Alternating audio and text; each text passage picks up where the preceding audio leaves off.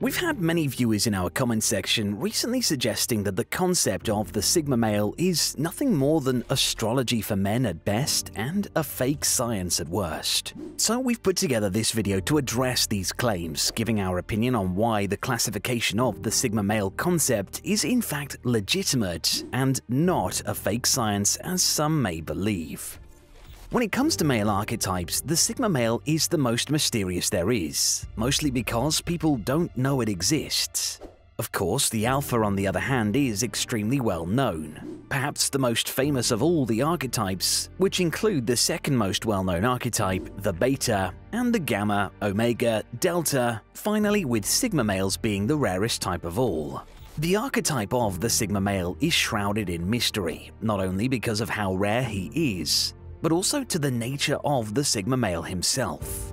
This doesn't mean he's some kind of shady criminal mastermind. It just means that he operates outside of the mainstream, going against the grain and dismissing the traditional roles and expectations that society forces upon us from an early age.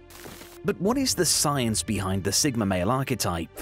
And just how real is the Sigma male?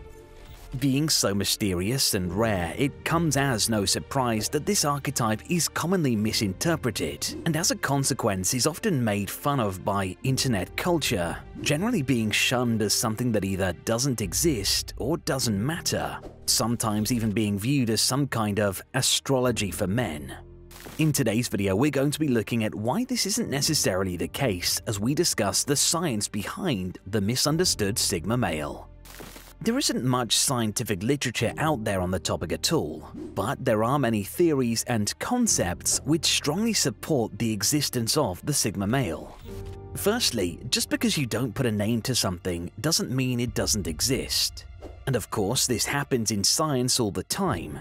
And the Sigma is a powerful example of this, as most people aren't aware that this archetype has existed since historical records began. Throughout history, all the way up to present day, people have been aware of what the Alpha is in both animal and human hierarchies. It's widely understood that he is the leader of the pack, the strongest male in the group who provides and protects, and who wields all the power. It's just that no one ever thought to give a label to the males who are equal to the Alpha in many ways, but instead choose to roam, wander, and stray away from the social group. But in the end, this archetype was finally assigned a name that we now know as the Sigma male, despite existing for as long as we have had pack dynamics, in other words, for as long as humans have existed. Considering the similarities between the Alpha and the Sigma in terms of dominance, authority, and the way they conduct themselves and take on challenges, it's easy to see why they can be confused. It's really when we analyze their separate behaviors in a group setting that it's much easier to see scientific differences. It's important to remember that the Sigma male is essentially just the introverted version of the Alpha. He has similar qualities with one major difference that sets him apart, and that's his desire to be more reclusive and operate alone without being held down by a pack. Whereas the Alpha sees value in building a strong tribe and maintaining it in order to reap what he considers to be the benefits. What we have to keep in mind when considering the primary reason as to why Sigma males are real is that whether we want to believe it or not, the social hierarchy does indeed exist. You don't have to believe in it or support the idea of it to know that it exists either. It's an undeniable fact that virtually all animals conform to some kind of social hierarchy. Take almost any species in existence as a fair example. Let's say the ones that share most of our DNA. Primates. We share an incredible amount of DNA with them, yet they have a very clear social hierarchy, as other animals do. So taking all of this into consideration, why is it so unfathomable to believe that this kind of social structure exists for humans too? And for that matter, why would so many people aim to be at the top of it to reap the benefits that come with that position of power if it doesn't exist in the first place? We then have to consider the fact that some people are naturally designed to break the rules.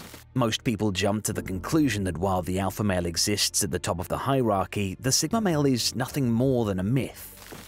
But think about it this way. Sure, being at the top of the hierarchy means the alpha naturally has to conform to societal rules. But what about alphas who don't conform, preferring to play by their own rules? We can't deny they exist and must respect the fact that they are just as imposing, dominant, and clearly at the top of the hierarchy as alphas are, but at the same time recognizing they are non-conformist free thinkers, mavericks, and rule breakers.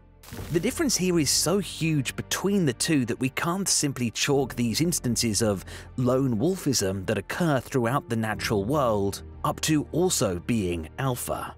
And this is where the idea of the Sigma male really grew legs. The introverted version of the alpha is the lone wolf who goes against the socioeconomic grain and lives life by his own standards, under his own conditions. He totally disregards the common standards for alphas while still remaining just as dominant and commanding in any situation or social interaction.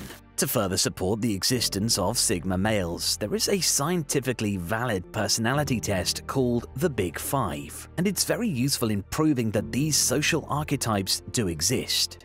It works by breaking personalities down into 5 different aspects, and these are often completely independent of each other. This means you could have someone complete the test who is a total recluse, who barely leaves the house or interacts with anyone, who happens to score high with emotional stability, and in other areas such as leadership that demonstrate their ability to assert dominance in their personal and professional relationships. This is an important point to consider, as it shows that the scientific personality type that a Sigma male would conform to does in fact exist. The type that has masses of self-confidence, self-reliance, and self-belief, but which disregards the social elements of daily life and prefers to distance themselves from the pack. But the answer to the question on the existence of Sigma males doesn't only exist within the pages of a book or within the text of website articles and studies. There are plenty of real-life examples, including famous ones that very obviously conform to this archetype. As some examples, just take a look at Elon Musk, Keanu Reeves, Steve Jobs, James Dean, and even Kanye West. They are all considered to be Sigma males, which fit perfectly with the definition. You can't deny that they are just as dominant and imposing as the alpha male, but with clear differences in the way that they all operate exclusively under their self-obsession, confidence, disregard, and dismissal of the social hierarchy, whilst being super successful in their respective fields.